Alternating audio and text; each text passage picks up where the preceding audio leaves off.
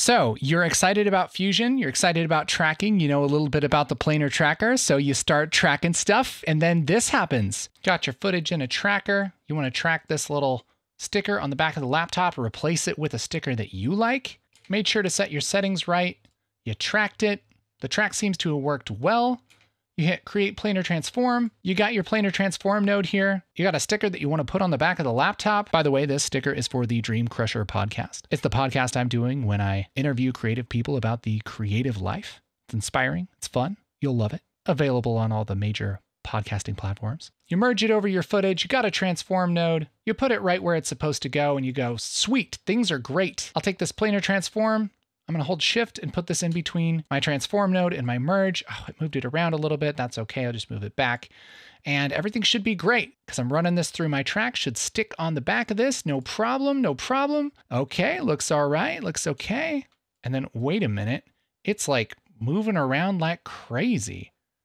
It's like, it almost works, but it not quite. Like, look, it's like slipping and stuff there. What's that about? Why is that?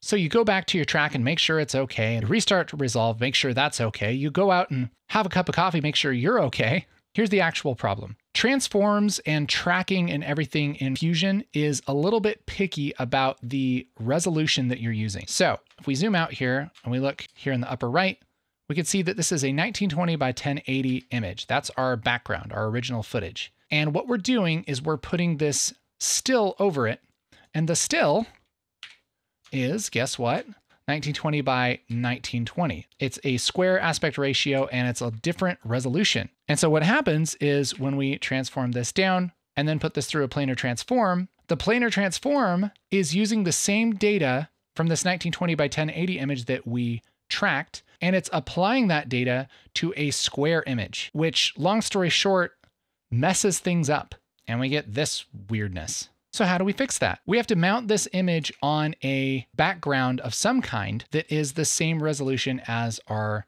source footage. So there's a few different ways you could do that. One way is you could take a background and you could merge your original footage over your background, this, and then take the merge down like that, and then take this background and turn the alpha all the way down. And that would work. You just have to take your transform, move this around like that, and guess what? It's going to stick perfectly. Looks beautiful, okay? That's great. The other way you could do that, you could also put this merge and this background down here in between your transforms if you want to. It's generally not a good idea to put something in between two transforms. You want your transforms to be next to each other. So I'd probably do this up here like this, and that would work fine. Hey, if you like problem solving in Fusion, well, guess what? We have the course for you. Pro Compositing and VFX in Fusion. It's a complete course on making movie magic inside of Fusion, and it has two flavors, basics and advanced. So it's going to be useful no matter what your skill set is with Fusion. Make sure to check that out right there. There's a link in the description.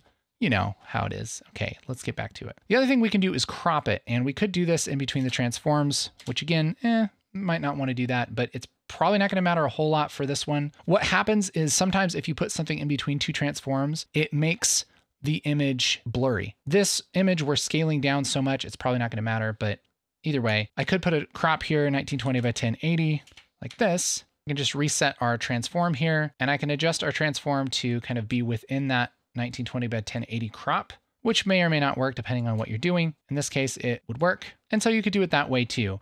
Basically, as long as you're giving this planar transform the same resolution as you tracked, it's going to work. If you're giving it a different resolution, it's going to mess it up. Probably the easiest way to go about this is just to merge this over a background first and turn that background all the way down. So now anytime we bring this up, we're going to have a 1920 by 1080 image all the way through.